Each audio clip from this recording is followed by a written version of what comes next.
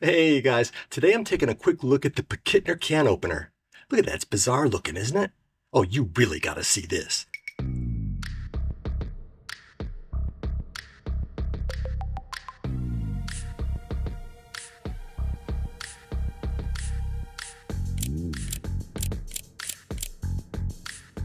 So why did I buy this can opener? At first glance, this can opener looks unusual. And it is unusual. First of all, it doesn't have a squeeze handle to press a blade through the top of the can like old-fashioned can openers have.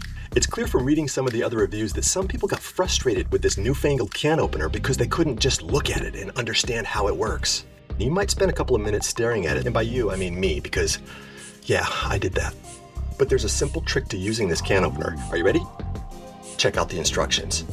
And that's not meant to be judgy or sarcastic. Hey, I jumped in without reading the instructions too. By the way, I love it when I'm successful with a new product after I've read the instructions. It makes me feel superior. Oh, that sounds awful. By the way, I love it when I'm successful with a new product after reading the instructions because it makes me feel helpful. Because then I can pass my tips on to you, preventing you from needing to read the instructions. First of all, this can opener is built different. The blade is barely visible and sneaks in where you wouldn't expect it, cutting the can from the side. I know. It took my breath away too.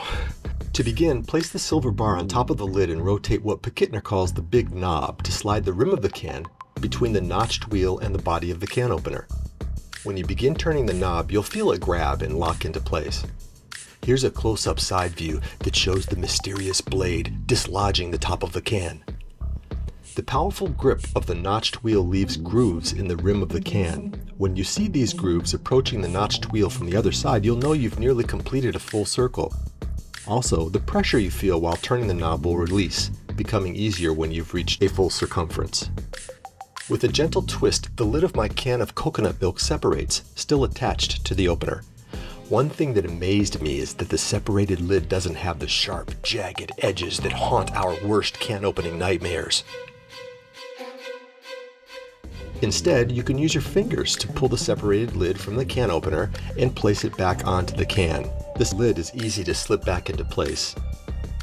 It's not a perfect seal, but I use a produce rubber band like those you'd find on celery or broccoli to better secure the lid and tighten the seal during storage.